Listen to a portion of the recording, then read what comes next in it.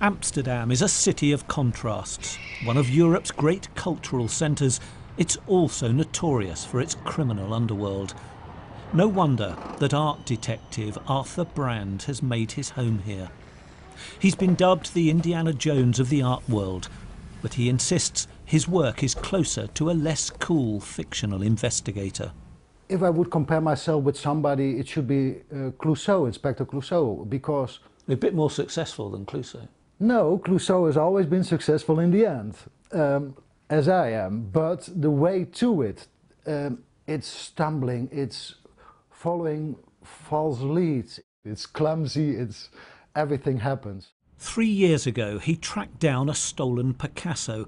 Eventually, it was given back to him by two underworld figures who turned up on his doorstep. Who can say he had on this exact wall a painting, a Picasso worth 70 million for one night? And you did? I had one here for one night before handing it over, and I was watching it, and money cannot buy that feeling. The detective couldn't resist buying replicas of the Picasso and another valuable painting he recovered.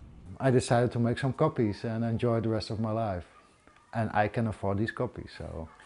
Mr. Brand explained that he steps in when police can't crack a case. After 2 years, they have nothing, and the prosecutor says, well, first of all, I didn't like these paintings, so let's stop, we have spent enough money. And then it's over. And then I come in. And then I look to the modus operandi. How did this theft occur? What did they do? What was their way of breaking in? Maybe that gives me a lead. And then I start asking around in the criminal underworld. The late Colombian drug lord Pablo Escobar is said to have left a huge art collection. Arthur Brand says it does exist. It's the biggest museum in the world. It has everything. A lot of fakes too, because some people, some art dealers even thought it to be a good idea to trick Pablo Escobar. Was Pablo Escobar a genuine, knowledgeable art collector, or was he simply laundering his money?